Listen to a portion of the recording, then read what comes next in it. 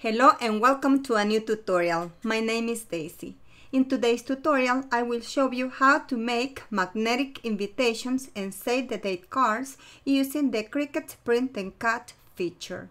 For this project, you will need a color printer, a Cricut Machine, and printable magnetic pages.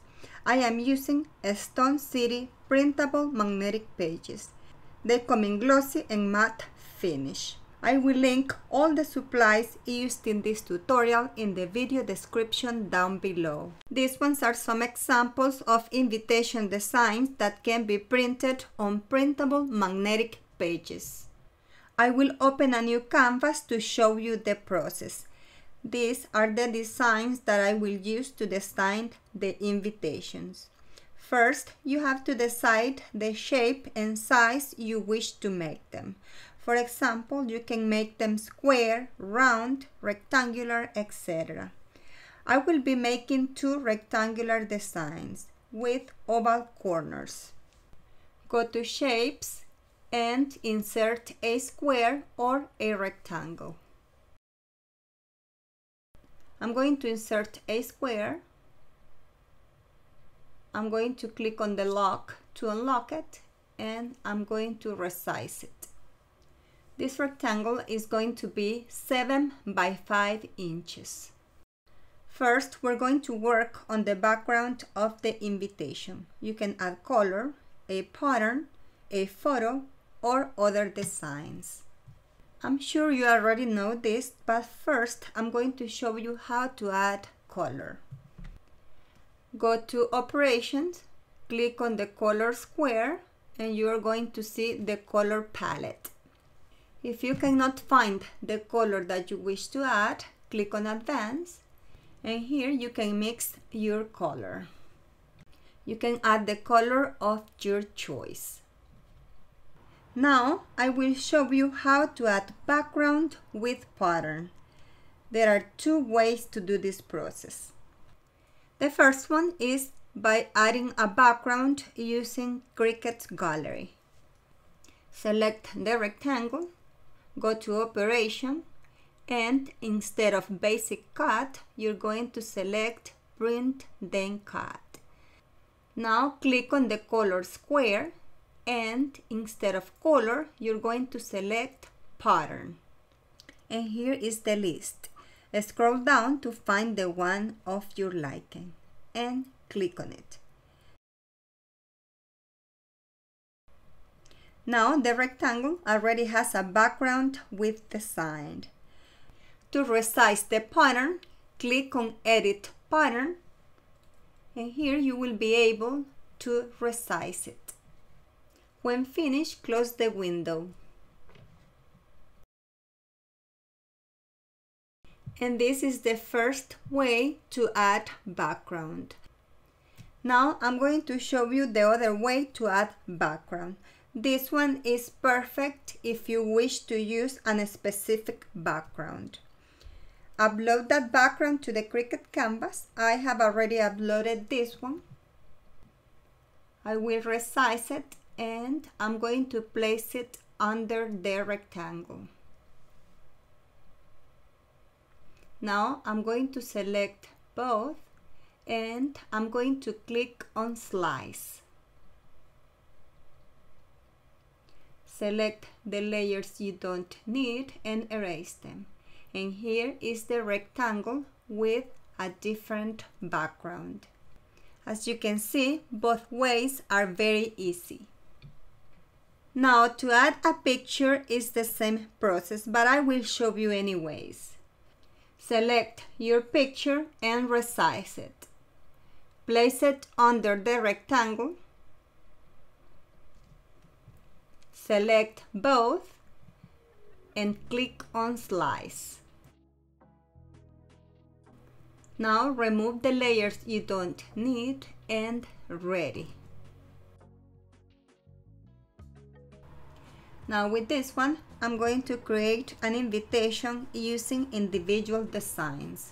I'm going to use this fairy, the flowers, and the butterflies.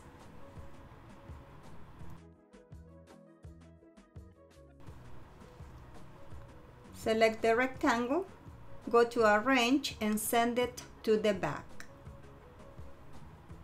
Place the image on top and resize them to your liking.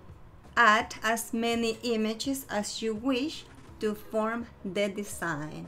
If you wish to use these images, I'm going to link them in the video description below. Now that I already showed you how to add the sign or background, I'm going to show you how to add text. Click on the T and start typing on the canvas. I'm going to place it on top and I'm going to change the font. Go to Fonts, and if you pay the membership, click on Cricut, but if you don't, click on System, and there you're going to see the list of the fonts that you have downloaded on your computer. Scroll down until you find the one of your liking. I already know the name of the font that I'm going to be using, so I'm just going to type it. This font is called Leslie and it is from Creative Fabrica. I'm going to link all the fonts that I am using in the video description down below. I'm going to resize it to fit in the rectangle, and like this I'm going to keep on adding the information.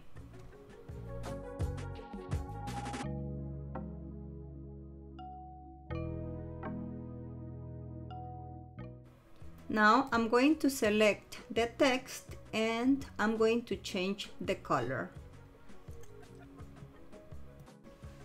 Now this one is almost ready to be printed and cut.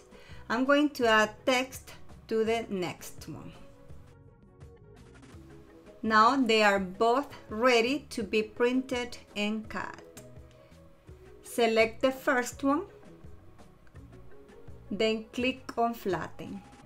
This is a very important step. Now I'm going to select the other one and I'm going to do the same process. Click on Flatten. Since these cards are 7 by 5 inches, it will only print one on each letter size page. But if you resize it a little, we will be able to print 2 on each page. Align one on top of the other one. Select both, go to Align and align them center horizontally. Keep them selected, click on the lock to lock it and change the height to 9.25 inches. Select them again and click on Attach. Now we're going to be able to print 2 on each letter size page. Now go to Make It. Make sure it's on letter size. As you can see, it's going to print 2 on one page. Now click on Continue. Send to Printer. Select the printer that you are going to use. Now select the number of copies you wish to print. Select Bleed and select Use System Dialog. Now click on Print. And here select the printer again and then click on Preferences. Here you're going to select Photo Printing. And here on Paper Type, you're going to select either glossy photo paper or matte photo paper. I'm going to select glossy. Now on quality, you're going to select high. Make sure it's on letter size, click OK, then print.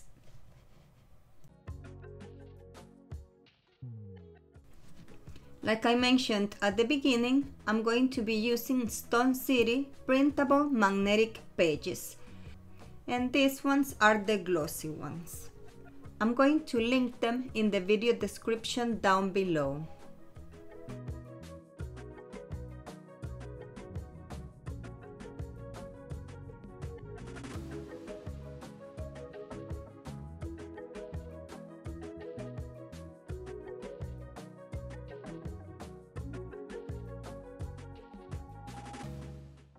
Now we're going to select the material that we are going to cut.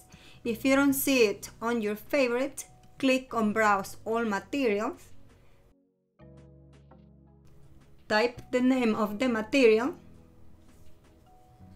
In this case, magnetic printable pages.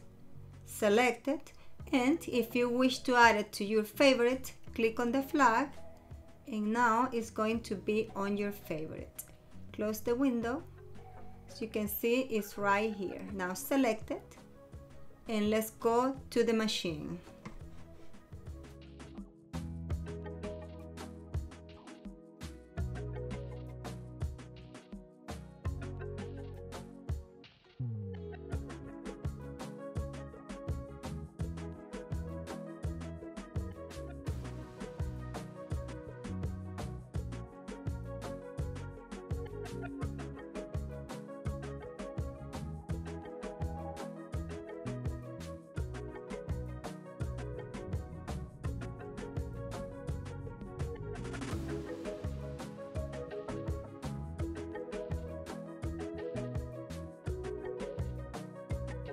And here they are. Aren't they pretty?